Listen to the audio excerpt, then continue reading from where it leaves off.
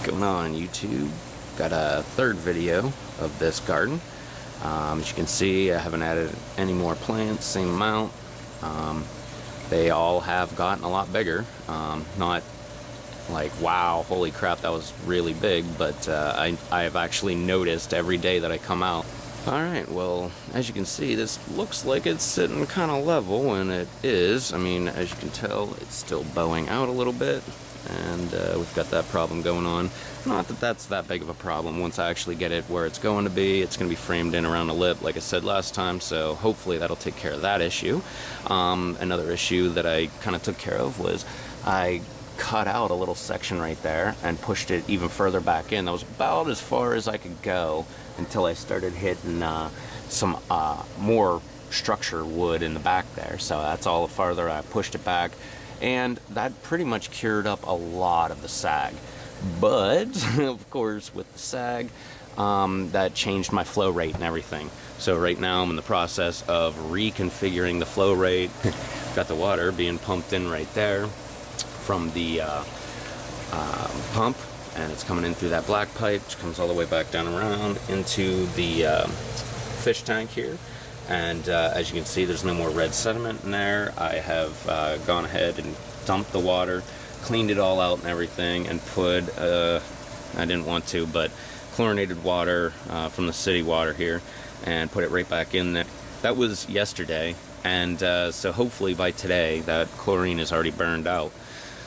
Now, since I'm having these flow rate problems right now, and it's not that big of a deal, like at the very most I could do what I did last time, and where that coupler is right there, I could take that, put a T, and maybe angle it up in the air a little bit, and water would still come out of there. I could reroute it right back into the fish tank.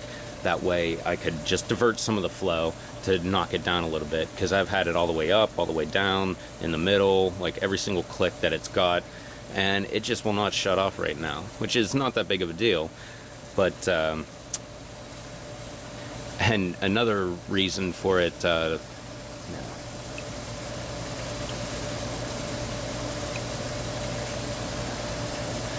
another adjustment that I made was here on the stem for the drain. I made that a lot shorter. I dropped that by at least 3/4 of an inch. Well, between 1/2 inch and 3/4 of an inch. It was a significant amount, and then reinstalled it. And so right now, that's as high as this water level is going to get. I need some more rock in there to cover that up so we don't get some algae growing up in here, a little bit over in there, and in the back a little bit. And this is a good way to tell where you need to add some more rock. Just pull your bell siphon out and just let it continually drain like that. And that way you can go ahead and get your rock in there and get it all fixed up.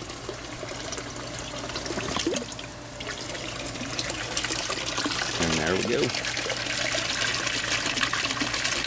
So I've got a couple dozen fish, and I've got them in a tank, and they're all ready to go.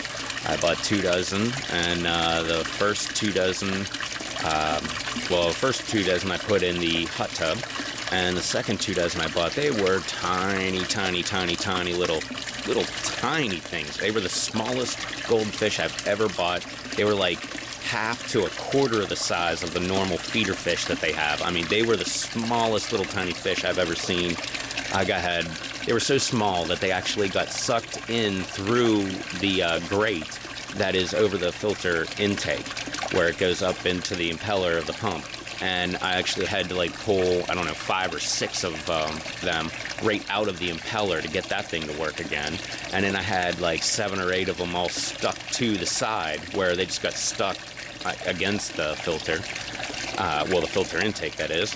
And so I took care of them. Long story short, every day I'd come home, there'd be, you know, 1 or 2 dead, 3 or 4 sometimes, and they'd be caught up in the fake plants that are in there that they use for cover and stuff, or they'd be floating on the top. And like I said, long story short, I'm down to 2 from that batch. So yesterday I went back out, grabbed another 2 dozen. These guys are gigantic compared to those guys. They are actually really big.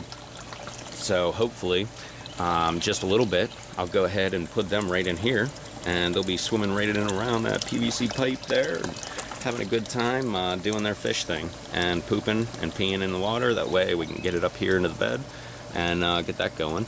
I guess I should probably get started on some sort of bioball filter for this one as well, but I'm gonna hold out for a little while. I mean, we're just now starting to get the bacteria to start here. This is week 2, so I imagine we've got another 2 weeks or so, or maybe 4 weeks before we actually have this as an actual functioning aquaponic garden. But we're on our way so far. And we're right back to the when it's draining, it doesn't want to turn off problem. So I'm going to go ahead and keep messing with this and see how I want to address this. Maybe a couple more holes in the bell siphon itself there, a little bit higher. You know, small holes like 1/4 inch or 1/8 of an inch or something like that, just to add a little bit of air to enough to, you know, kick it out from the drain. Or I'm not exactly sure. Maybe I'll just start messing with that 90 right there and take care of that. But that, wash down some lava rock, put it in the spots where I need it. That way there's no water exposed, so we can have algae growing. And then all I need to do really is get my butt working on the framed area over there by the hot tub aquaponics and try to get that sucker going so that I can actually have this with 2 beds and functioning and actually bacteria rich and having some good nutrients going to those plants. But till next time, that's all I got. So later.